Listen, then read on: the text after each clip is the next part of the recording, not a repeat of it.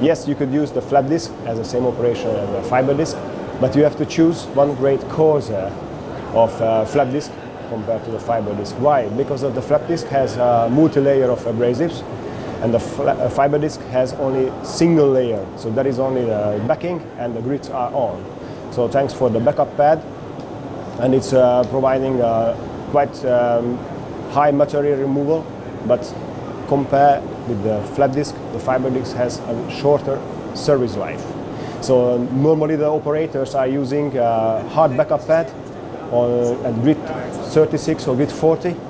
So if they want to chamfering or beveling, or they can choose the soft backup pad or a softer backup pad if they want to use for finishing, like with P80 or P120.